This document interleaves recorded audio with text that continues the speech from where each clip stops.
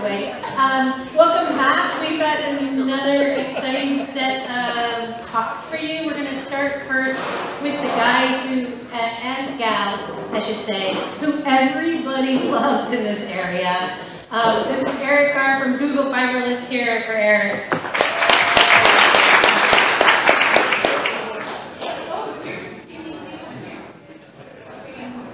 Looks like I should be doing stand-up, which we're not going to do. So my name is Erik Garr, and I lead the Google Fiber business here in the Southeast. So thank you for that. It's really nice to stand up here today and tell you that we have what I think is the most amazing internet service provider available in 4 southeastern cities. So you can get Google Fiber in Nashville, Atlanta, Charlotte, and the Triangle. Which we're very, very excited about. I'll say more about that in a minute. The title for the talk that y'all asked for was Inspiration in 15 Minutes, which I thought was kind of a funny thing. Given the group and given the comments that Jane made this morning about dial-up, I couldn't not start without a little bit of hijinks. So if you could cue the YouTube, I'd like us to find inspiration in something a little bit unusual. We actually have a new product that we're going to announce today here at Citycamp. So if you can... Google Fiber, we are passionate about bringing our users super fast internet and ubiquitous connectivity. But as we rolled out in Kansas City, and then in Provo, and then again in Austin, we realized that there was something that we'd overlooked. People didn't have enough time to do the little things in life. We hear you. You want a chance to grab a snack, to text your mom, to run to the restroom. So today, we are excited to announce dial-up mode. For users to get their time back. We looked to dial-up and T1 for inspiration, and we found a solution of all places in meditation. Once we got to the root of the problem, it was easy. By incorporating dial-up technology into the fiber, we were able to slow the photons down by 376 times, giving you more time to load the dishwasher or vacuum kids. It turns out there is power in slowness. Switching to dial-up mode is easy. Just select dial-up mode at the top right corner of your browser. Once selected, close your eyes and relax. See the morning sounds of 56K modem. Dial-up mode has really benefited my work life. I video conference for work, and last time my boss asked me a tough question, and I was totally caught off guard. Now I'm faced with a tough question, I just turn on dial-up mode. My face gets all pixelated, my voice goes in and out, and they just reschedule the meeting. I love dial-up mode. Before dial-up mode, everyone was glued to their devices. Now we can have family time again. I call it dial-up and hug. I've never felt more loved. When traveling with our trusted testers in Kansas City, we noticed 3 times more calls to grandma, 10 times more hugs, and 15 times the amount of popcorn consumed per household. We are encouraged by early results, and we're excited to see what you do with dial-up mode. So what are you waiting for? Dial up and hug.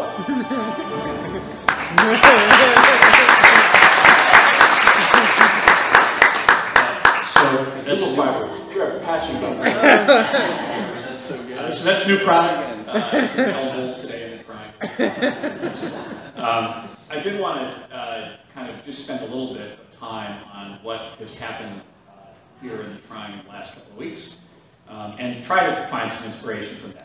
So when I thought a little bit more about the title, I actually then looked at the agenda, and I thought, what actually is happening? Can you go forward one, Zach? This one's not happening. Is that this is one of 2 things. This is either inspiration in 15 minutes or Jen's warm-up bag. And I've got to know Jen a little bit. I'll say more about her later from some of my time in Washington. But before we get into that, let me tell you what happened here in the Triangle in the last couple of weeks. Zach. So we turned on the network, which is pretty slick. So we broke ground probably June of last summer, and we started our plan to put 5,700 miles of fiber optic cable into this community. We're not done. We're nowhere close to done. What really last week means is we finished the first ring. So given that we're a technical audience here, the first ring is up. It essentially circles the airport, so it goes around to the communities that are all sort of around the airport, so Cary, Morrisville, Raleigh, Durham, kind of everywhere around there. Our connection to the national backbone is in Morrisville, So that's where we actually interconnect to the rest of the internet. And so we did another thing last week, if you go to the next slide, is we actually started saying a couple of things to the community. The first one we said is, we're going to come soon to the rest of you, but if you're in Morrisville, we can take a sign up. And that was a really big moment for us. We also launched something called Apartment Finder, Fiber Finder, which I'll get to in a minute. But right now, if you live in Morrisville, you can go to the Google Fiber website and you can order fiber. And we actually have people on the network. It's a very small number of people. Like any massive infrastructure project, we did not choose to start with 100,000 users. We'd rather start with a few, make sure that we're doing an exceptional job of service, make sure that the quality of service of the network is exceptional. What I can tell you is all things are pointed north. We have the appropriate number of gremlins that you find when you turn on a giant new piece of infrastructure. But it's all going just swimmingly, and we were really thrilled to kind of do that. So last week we made that announcement, and then we did a couple of other things. If we go on to the next slide. We got out into the community. So again, rather than a huge moment, which we'll have when we're able to serve a lot more customers, we're pretty local. So does anybody here live in Morrisville? Anybody in Morrisville? Did you notice us at all on your street corners? And... Excellent. So what we wanted to do is, the way we think about this product, it really is for all these communities. And we built it in a way where we can serve lots and lots of people. So the way we tell people about it is pretty local. So if you lived in Morrisville, you probably saw some of these characters. I was out there with my dog. My dog had a fiber t-shirt on. Everyone was out there just telling people that, hey, fiber's here, and if you live in this location, you can sign up. And then the other thing we've done, if you can go to the next slide, is we do have a little bit of a mobile space. So if you're in Morrisville, if you're over by the Food Lion, or perhaps in your HOA, you'll see this small mobile space there where we are telling people about the product. So that's what happened last week. I find inspiration in that. I've spent a lot of my career trying to advocate for and build better technology that people use. This, I think, is another great example of that, and we were excited to at least get started here in the Triangle. So a couple things I'll say, because I get asked, there's about 4 or 5 questions I get asked anytime I walk down the street with a fiber t-shirt on. So I'm going to kind of answer those here, and then we'll kind of press on from there. So the first question is, when can I get service? I don't have a good answer. If you live in Morrisville, you can sign up. We are rolling trucks in Morrisville today. You'll see installers out in the field, and people are getting signed up at Morrisville today, and will, for the next month or two. Beyond that, we want to finish our initial population of users, and again, make sure that everything's working properly, and then we'll kind of come around to other places. The other thing I'd add is the point of presence to the rest of the internet is near the airport. Our first ring is around the airport, so if you live closer to that infrastructure, the odds of you getting service soon are better. We do have a plan to get to all corners of the Triangle. Much construction is on its way, but that's just kind of the nature of these things. Second question I get asked often is it really that fast? It's got, it's never as fast as you say, and all I can tell you is it's crazy fast.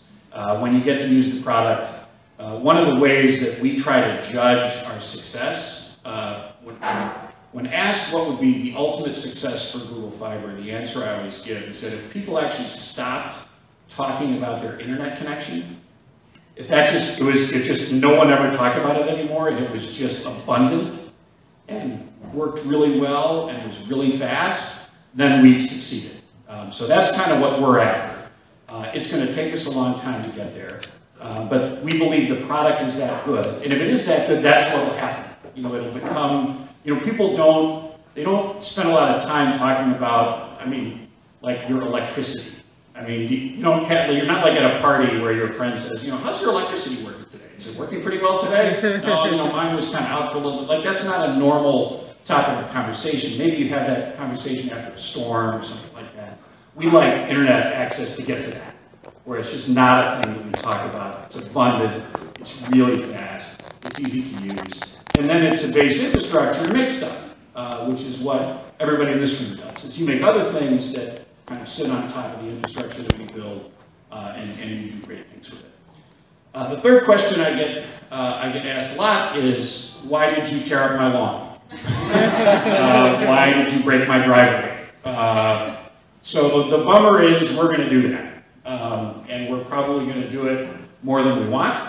We're going to try really, really hard not to do that. The only promise I can make to you is when we do that, which we will never do deliberately, it will always be just kind of a side effect of an issue on the ground, is we will work really hard to clean up. And we have, I won't go through the details, it's all on the website, and this is a very digital crowd, so you can call us. So if we ruin your rose garden, you can call us. You can or open a ticket, and that ticket comes to me. It does not go out into the ether, and people here will work on that ticket. Tia will work on it, Brittany will work on it, and we will find a way to get through that. So I cannot promise that we will not tear up a few rose gardens, ruin a few shrubs, blow up a couple of driveways. We're going to end up doing that. But I can promise that we will work really hard and be super responsive to make it right after we do it. And I want you to hold us accountable for that. We think that's kind of a responsibility that we have. Last thing, and then we'll kind of press on and introduce Jen. The last thing is, and I'm going to use, so I don't get this that often, but given the crowd, I'm going to highlight this one, is, well, how are you working with local government? How is permitting going? Because, we can't, like Google does not own rights of way. We don't have a way to kind of put this network here without help. And I did want to highlight just how amazing the local governments have been here in the Triangle. I will be honest, we were a little nervous because we are building a network in Raleigh, Durham, Morrisville, Garner, Cary, Chapel Hill, and Carver. So in a lot of cities, like in Charlotte, it's just Charlotte. So there's one government, you kind of go downtown, and there are people in some buildings, and you talk to them, and you kind of do your thing. Here, there are 7 municipalities stretched from, Raleigh to Carver and Garner. And we were a little nervous that, boy, that's going to be a lot of work. And it's going to be hard to stay coordinated, because we built a network for the whole Triangle. We didn't say, okay, here's the Cary network, here's the Raleigh network. It doesn't work that way. It's a municipal network that we've designed and we're building. And I have been just thrilled with all the kind of great working relationship we've had with all the local governments. We're new in town. We certainly had a lot to learn about your permit processes, about how all these things work. And I just can't thank all of you enough. There are several familiar faces in here who I've been at lots of meetings with. Most of those meetings have been really good. Sometimes we make a boo-boo. We also appreciate that you're holding us accountable and you're patient with us and we do make those boo-boos. But I just, the funny part is, even though we were a little nervous about some of the municipalities, it's actually worked out great. And I think all the municipalities have kind of recognized that this is a moment as a community where everybody kind of has to do their part if we want to have a municipal network of this scale and this shape that can serve this many people. So I don't get that question all the time, but given this group, that's the kind of question I think folks like y'all would ask. So, Lori, that was all I had to say. I'm very inspired by what we're doing. I know this crowd. I hear from many of you, so I know you're glad we're here.